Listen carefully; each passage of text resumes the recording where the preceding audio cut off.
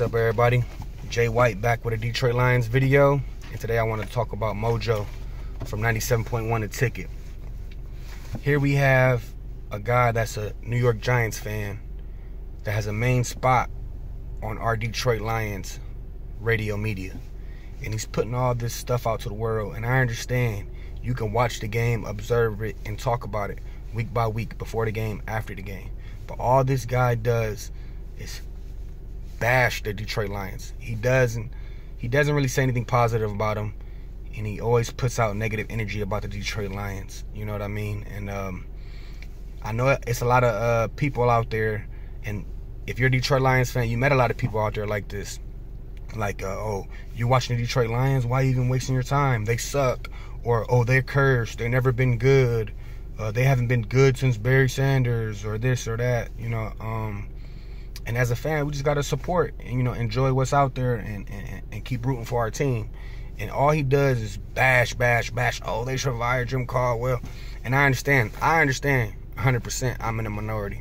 A lot of people want Jim Caldwell fired, and I don't. You know, I can't remember a coach that got us to the playoffs, wild card or not, 2 out of 4 years. And this season's not over. Now, did we win a playoff game yet? No. Have we won our division yet? No.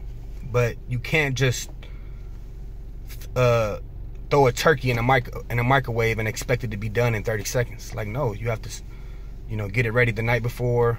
And, you know, it takes time to cook. And that's what we're doing. We're cooking a team. We have a lot of pieces in place. We just got to add stuff to our run game, add stuff to our pass rush game, and then, you know, and help Stafford stay up. You know what I mean? We got to block for him.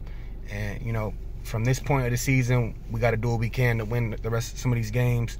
But even for the offseason, next season going forward, you know, it's stuff that we do have to address.